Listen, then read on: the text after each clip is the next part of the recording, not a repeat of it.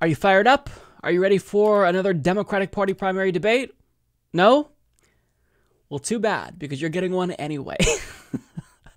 And, it's the mood in the country, especially among, Democratic Party primary voters, it's just one of a lack of enthusiasm, a lack of energy, because what happened in Iowa was truly just despicable. So, I think that we're all looking to this debate with a sense of overwhelming dread and just, we don't have the energy for this, but nonetheless, here we are. So this debate will be hosted by ABC News in association with WMUR and Apple News. Here's an idea. Maybe let's not allow multinational corporations to host our debates. But, that's just me. That's just my thoughts. At least CNN isn't hosting it, thank God, because they should not be allowed to host the debate. But regardless of who's hosting it, none of us are ready to withstand more shenanigans from the Democratic Party apparatus and DNC. We're tired. So another debate, it better be great. The candidates better put on a show for us, entertain us, because we need the energy right now more than ever. Now, before I get to the candidate lineup, as well as what I think we need to see from the candidates, I will say this. Every single candidate on that stage should be absolutely unequivocal in their condemnation of that debacle that we saw in Iowa, because that truly was just demoralizing. They all had individuals volunteer for them, dedicate, in some instances, months of their time to get them elected. And we all saw how that turned out. It was despicable. So if they are not absolutely unequivocal and loud in their condemnation, I will be disappointed, to say the least, and I think they may even alienate individuals. You have to understand that we need you to prove that you're a leader and be a leader in this instance and explain, or demonstrate rather, that you understand how we're feeling. You can read a room. You have your finger on the pulse of America and what we're feeling, and right now we're pissed. Communicate to us that you acknowledge that and understand the anger that we're feeling.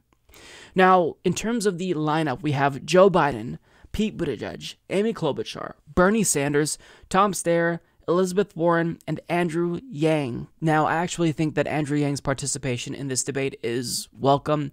After, watching Pete Buttigieg on stage, declaring his victory on Monday night before we saw any of the results, the smugness, let's liven the room and bring on someone like Andrew Yang, who, even if I don't personally support him based on his policy positions, he's just a chill dude who I would love to smoke a blunt with someday. Hit me up, Andrew. So look, and I'll just put this out into the universe. I will switch my support from Bernie to any other candidate if they call Pete Buttigieg a rat-faced fucker on national television. I'm so petty. I'm sorry. I'm just kidding. But no, I think that there's a lot that should be taking place, because we just had the first contest and we should see fireworks, or at least if these people are playing to win.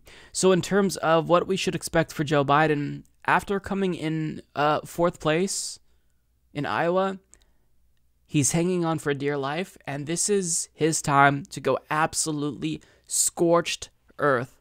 He's got to call out Pete Buttigieg and Amy Klobuchar, and he's got to say, look, I am the one who is leading. Both of you don't have a path to the nomination, and you're splitting the votes. You're allowing Bernie Sanders to win. Do you really want to do that? You should drop out and unite behind me. He's really got to go into this debate guns blazing, specifically against Pete Buttigieg and Amy Klobuchar. It doesn't make sense for Joe Biden to, turn his sights towards Bernie Sanders. He can, but at this point in time, he's got to do some major, miracle in trying to unite the moderate wing of the party after Pete Buttigieg just outshined him in Iowa. That's his task. Can he do it? I don't think he's up to it.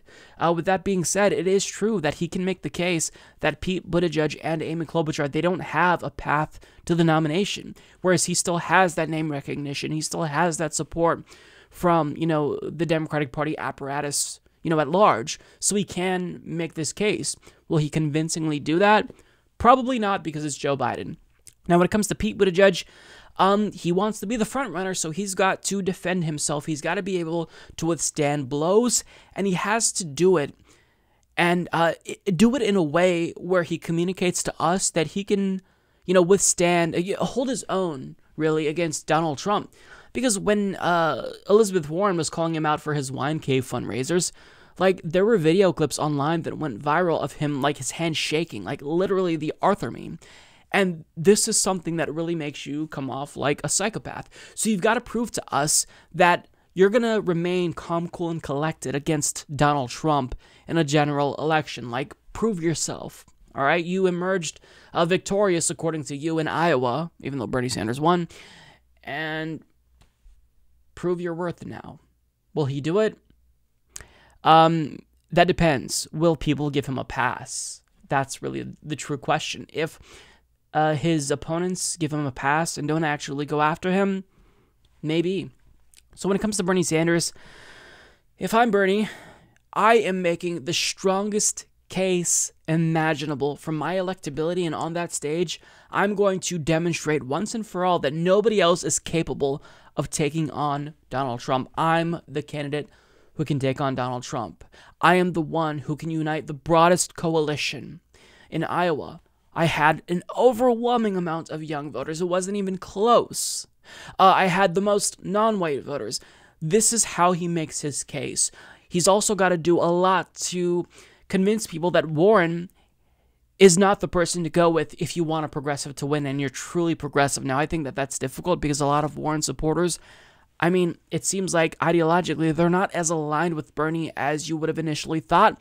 Although, according to, some polls, overall, about half of her supporters seem inclined to support Bernie Sanders as their second choice.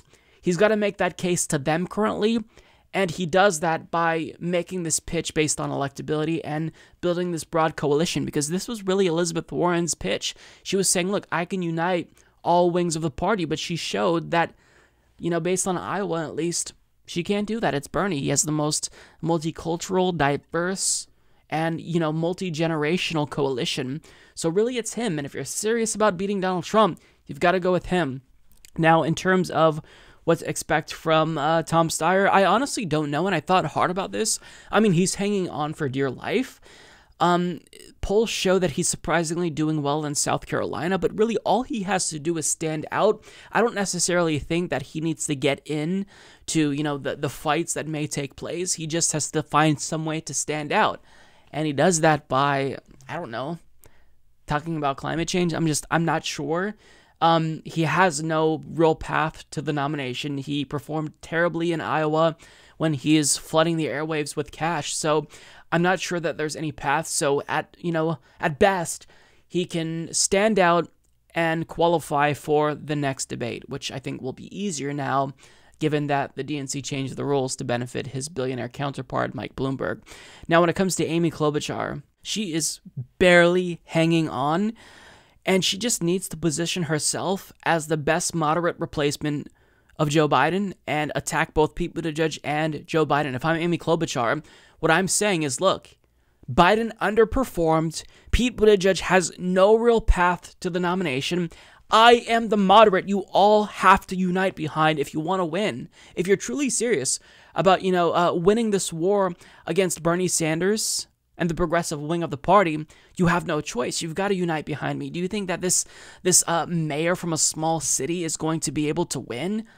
Joe Biden just underperformed the polls. He has, this weakness that is probably telling us a lot, against Donald Trump in general. I mean, look at this. How can we take a chance? You've got to go with me.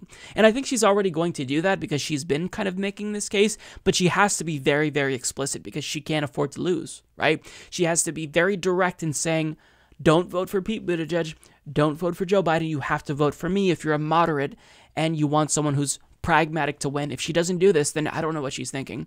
Like, they have to take shots. No more playing nice. If they don't call each other out by name, if we don't see real fireworks, then they're not playing to win. That's just that.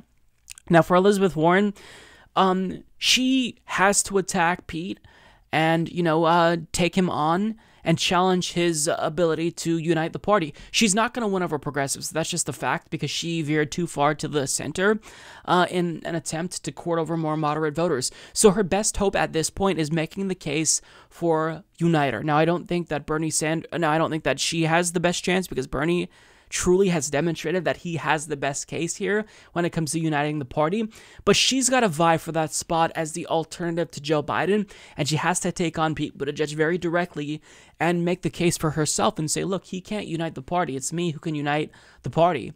He is too corrupt. He's too divisive. In fact, Elizabeth Warren, in association with the PCCC, just released this story that is huge. It shows that Pete Buttigieg has a super PAC that he is colluding with. He's directing the way that they should, spend money on his behalf. I mean, she's got to call out the corruption. She's got to call out how this makes him a vulnerability. And if she's really playing to win here, she's saying, look, we saw what Hillary Clinton's corruption did. Trump called her crooked Hillary, and it landed. Do we really want a crooked Wall Street shill who already is appointing people from Goldman Sachs to his campaign to go up against Donald Trump? Of course he's going to lose. Like, if she really wants to win, she's getting dirty. She's hitting below the belt. She's calling him corrupt. I just don't think Elizabeth Warren has it in her, but if she surprises me, I think it could help her out, just as being that alternative to Biden, right? Because this is seemingly going to come down to Bernie Sanders and someone else. So she's got to make sure it comes down to Bernie and her. So that's what she's fighting for.